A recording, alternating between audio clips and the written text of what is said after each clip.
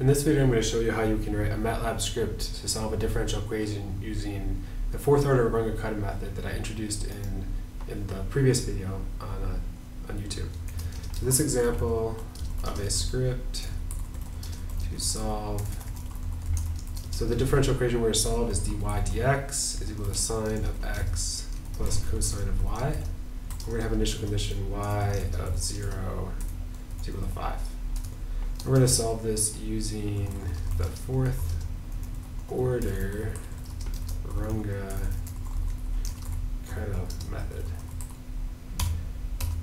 And I'm going to start by clearing the workspace and the command window. So clear CLC.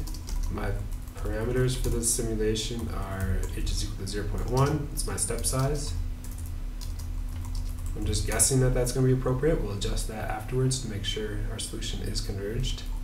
And I'll say my x final, I'm going to solve this for, say, 55 units. And I just kind of chose that number. I wanted my solution to go out to x is equal to 55. So I'm going to solve from x is equal to 0 to x final.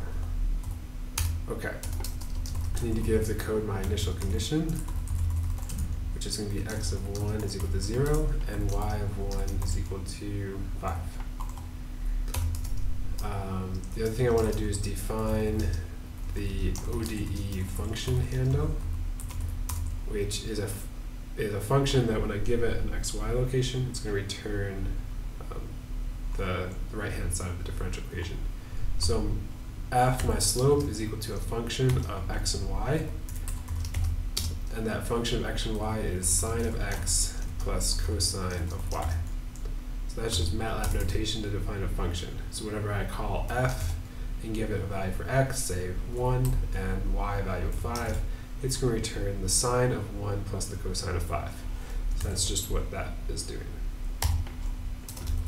Now I'm going to have my Runge-Kutta for loop, my 4th-order Runge-Kutta loop. I'm going to do for I is equal to 1 through, and here I'm going to use the ceil of x final divided by h. So what is that?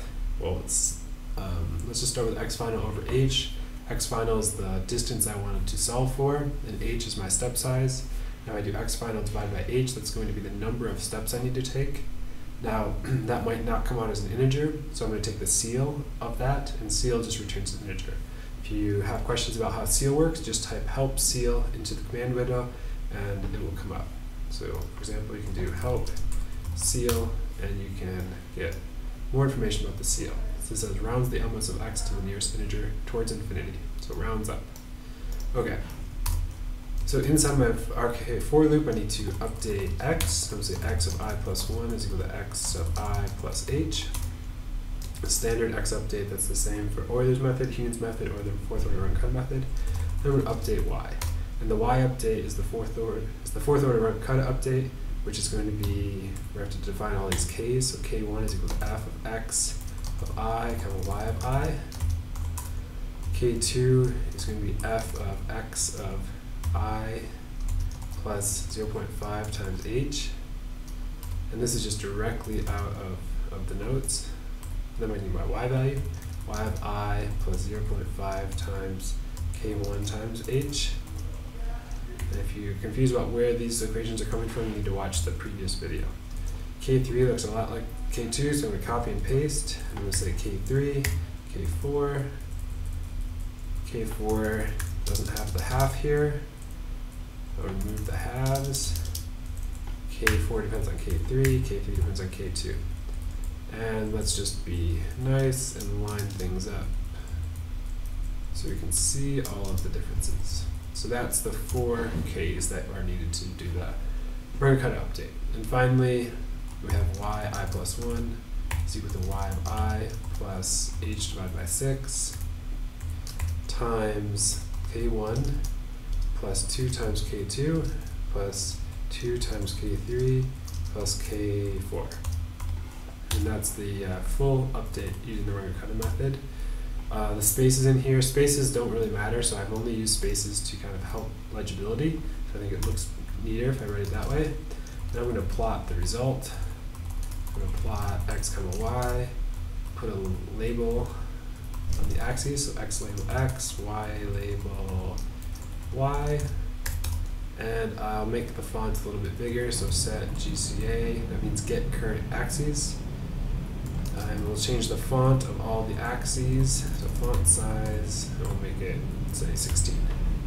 So that's a code that should solve the 4th order, this differential equation using the 4th order Runge-Kutta method.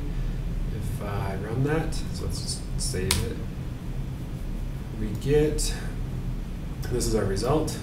So it's a combination of sines and cosines. Maybe it's right, maybe it's wrong.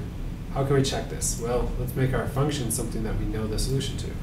So let's say our slope is just 1. If our slope is just 1, our solution to that is just y is equal to x, and we get a straight line that has slope 1, starts at 5, because that's our initial condition. So that seems to work.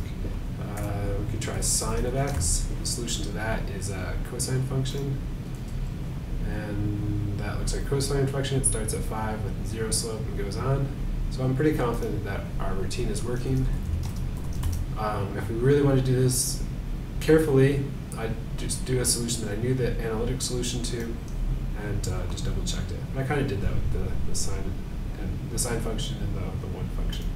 So that is how we can solve this differential equation using MATLAB and the 4th order Runge-Kutta method.